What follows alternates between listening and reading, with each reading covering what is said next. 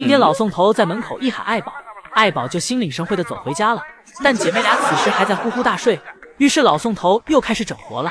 起初瑞宝、辉宝是很想回家的，为此看到妈妈打算回家时，姐妹俩还特意从树上下来。首先是瑞宝，瑞宝下去后立马来到妈妈身边，辉宝紧跟其后，也慢慢从树上下来，跟妈妈一起离开了下班。一会儿，爱宝看到通道门开了，直接走了进去。辉宝的小短腿此时发挥了最大的用途，紧跟在妈妈身后，让爷爷根本来不及让自己与妈妈分开。姐妹俩以为这就下班了呢，表现得很是积极。而因为姐妹俩跟进去了，爷爷只能让爱宝出门，让爱宝甩下瑞宝、辉宝。而姐妹俩眼看这还不是下班的时候，出来后就上树上睡觉去了。但这一睡就睡过头了，爱宝到了下班点，自己什么也不管的直接回了家。老宋头立马来到园区，开始他的叫醒服务。此时瑞宝、辉宝并没有任何想醒来的意思。老宋头走进园区，收拾了一下一旁的竹子，然后接着来到姐妹俩身边，摸摸辉宝的小脚。辉宝显然已经猜出是谁在摸自己的小脚了，心中没有丝毫的波澜，缓缓睁开了眼睛。老宋头看辉宝醒了，又去摸了摸瑞宝的屁股，很快瑞宝也醒了。当然老宋头也不白摸，伸手拿出自己早就准备好的胡萝卜，分给了姐妹俩。福宝现在与新奶爸的感情简直不要太好。早上福宝出室外园区，在园区东逛逛西瞧瞧，逛了一圈后，福宝又走回室内的通道门口。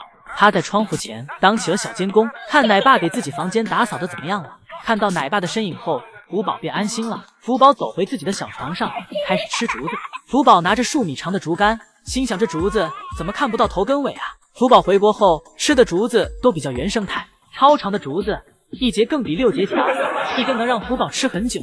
福宝简单吃了一点，突然站起身，翘起了屁股，就这样屁股对着衣内铲起了青团。真是福宝的心思，你别猜。铲完青团又继续干饭。福宝从小到大都是这般不拘小节，简单吃了2口后又停下了。原来是奶爸打扫完房间了，福宝打算回去休息。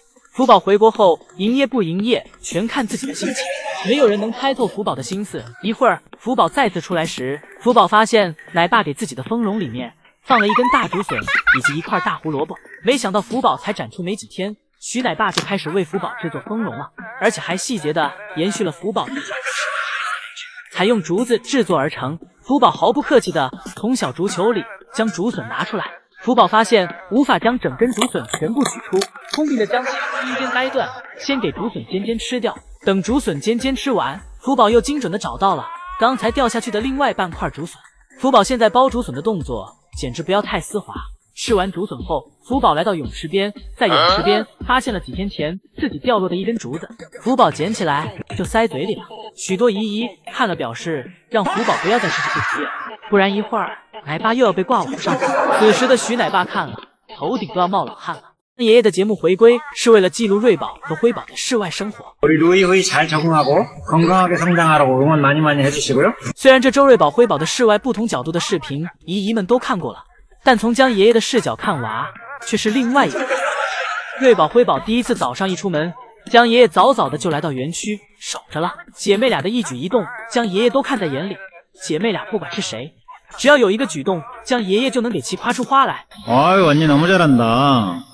언니예요. 是的，爷爷，我要给妹妹做榜样。와, 루이는 이제 올라가고 내려오는 완전히 습득했는데, 오.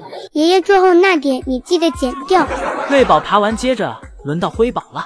辉宝在爬树时，将爷爷一边鼓励一边指点，碎嘴子就一直没停下过。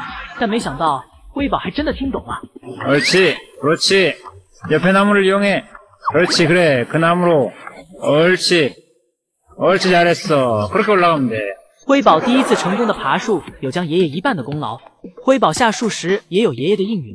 그렇지, 그래. 그렇지, 잘했어. 굿, 와. 바로 그거야. 끝까지, 성공. 自从辉宝体验过爬树的快乐后，便一发不可收拾。在将爷爷的视角里，辉宝和瑞宝一样聪明伶俐。第二天时，姐妹俩一起爬到了小树上。辉宝虽然捣乱，但瑞宝依然成功的爬了上来。爷爷夸赞瑞宝不愧是大姐，气势就是这么强。瑞宝上来冲着辉宝就来了一巴掌，想给辉宝按下去。第3天早上，将爷爷迫不及待的要再次看到瑞宝、辉宝来室外的样子了。放竹子时都是跑着的。不过为了爱宝考虑，江爷爷先是让爱宝给他自己的小零食吃完后，才给通道门打开。这次瑞宝为了不让妹妹先爬上去，自己出门第一时间就往树上爬。江爷爷讲瑞宝这个样子，像是狮子王在给众生赐福。而最近江爷爷又种植了一些新的蓝天宝，只不过是种在了乐宝的园区。乐宝园区种啥活啥，能给乐宝园区布景的同时，自己还有成就感。江爷爷让大家期待一下乐宝园区变成树林的样子。第4天，辉宝就开始探索小溪了，这天真烂漫的样子让江爷爷笑得合不拢嘴。爷爷灰灰好幸福呀！爷爷讲辉宝此时像是个打湿的棉花团子。爷爷们陪伴瑞宝辉宝度过了他们人生中第一个秋日。瑞宝辉宝早上调皮的爬到栅栏上，不想下去了。这一下可便宜了江爷爷。江爷爷抓住瑞宝，对着瑞宝的小肚子一顿吸。江爷爷揉得不方便，直接帮瑞宝把手拿开。不过也好在是江爷爷，如果是老宋头的话，瑞宝辉宝他一个也不会放手，直接一起吸。陪瑞宝辉宝玩耍一会儿后，江爷爷来到了他宝贝女婿这里。因为最近乐宝吃东西比较少，江爷爷来到乐宝身边，哄着乐宝多吃一点。江爷爷和乐宝属于男人之间的交流，男人之间不用多说什么，但是陪伴着就知道彼此的意思了。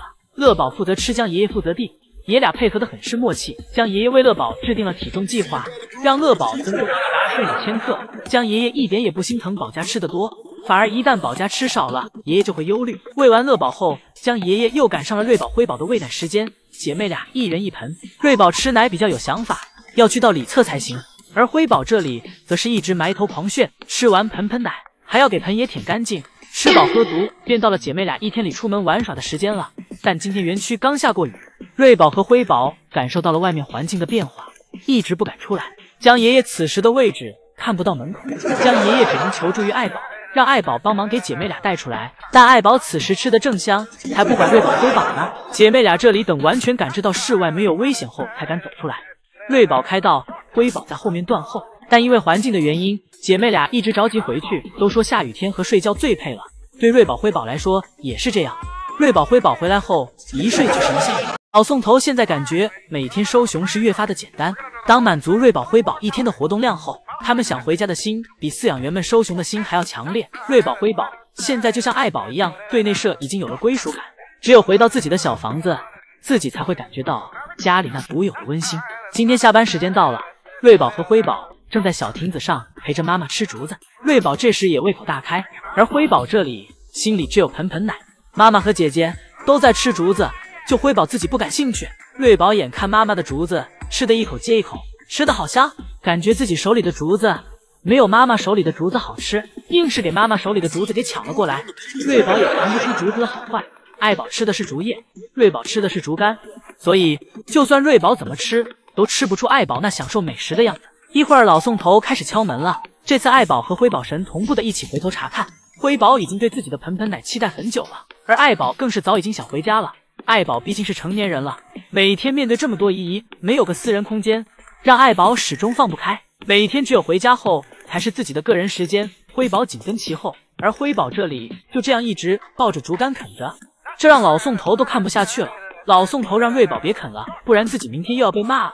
老宋头拿着小苹果来到园区，让瑞宝赶紧放下手里的竹子来吃自己的小苹果。瑞宝也没有犹豫，瑞宝是知道什么东西好吃的。瑞宝吃完老宋头的小苹果后，直接走回了家。现在老宋头收熊就是这么简单。